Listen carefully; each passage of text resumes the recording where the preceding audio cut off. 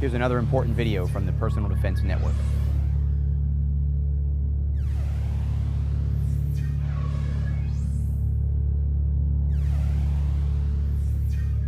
Throughout this video, I'll be referring to a hooked wooden cane.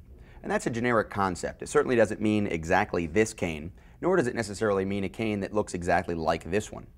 Any wooden cane without any metal parts with a hooked handle is going to allow you to execute the techniques that we're going to teach on this DVD, and also it's going to be the type of cane that you can take with you anywhere, and more importantly, find anywhere.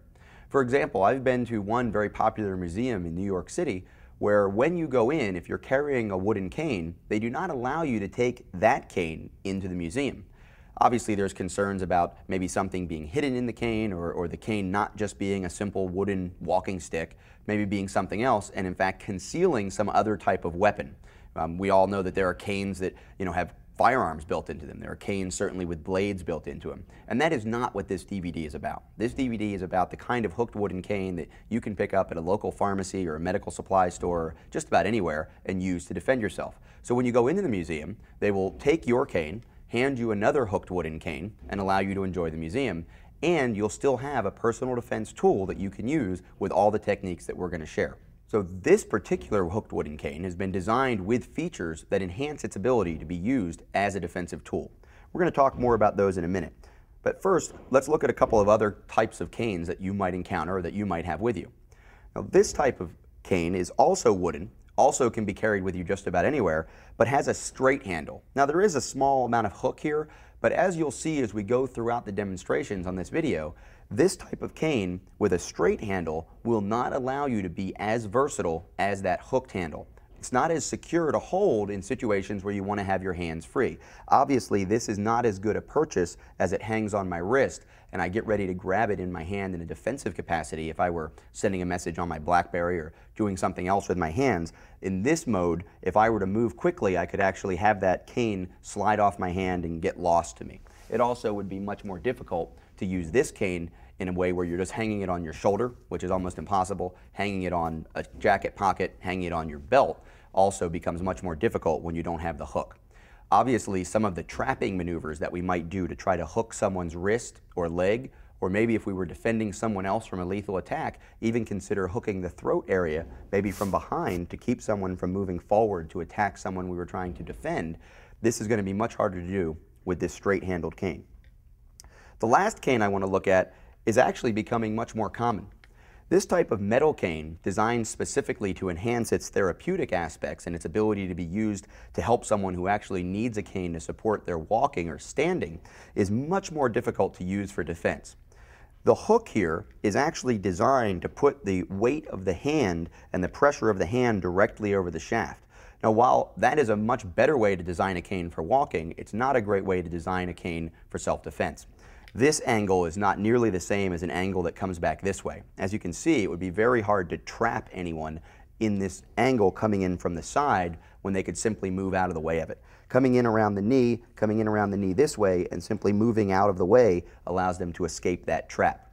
Similarly, with this type of grip, which has a high amount of friction and is also very collapsible, it's very spongy, if you will, when you're holding on in that mode and someone tries to grab the cane and you want to maneuver it into a new position, you actually have to loosen your grip in order to get that to turn.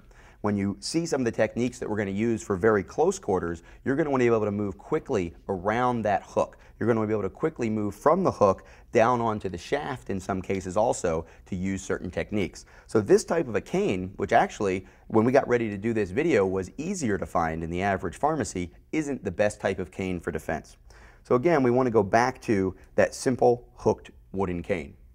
Now, this particular cane has been enhanced. There are a couple things I want to talk about specifically to this cane, which is designed for fighting, for personal defense, that may not exist on that average everyday cane.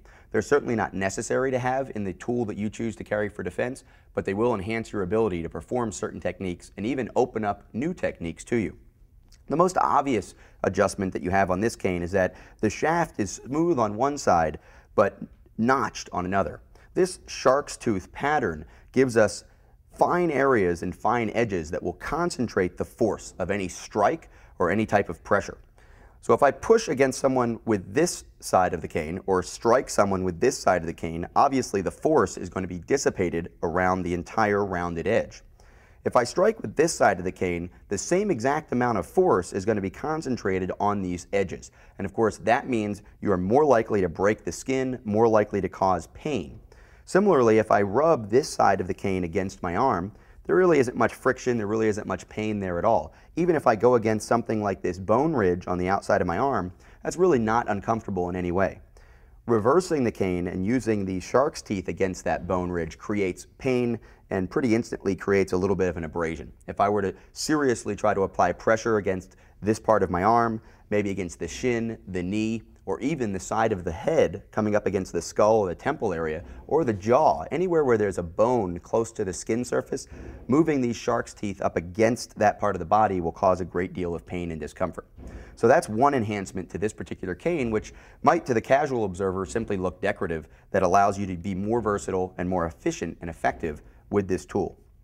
The other notches that you see here, which are much shallower down at this end near the base of the cane and at this end near the handle, are really just there as gripping surfaces. These allow me to get a more precise grip on the cane, make it less likely that someone can pull the cane out of my hand. As you can see, if I hold here where it's more smooth and I pull, I can move my hand around that very quickly and easily. With these knurled areas, these shallow notches, I get much better purchase. Similarly on this end, if I'm going to be using a technique that requires me to hold down at the bottom of the cane so that I'm striking with this larger surface, if I'm having to hit someone, or I'm trapping or in some way using the hook as a tool against someone, again, this area will give me better purchase on the cane itself. The hook area is also very important on a fighting cane. This hook area is actually much wider than you will see on a standard walking cane.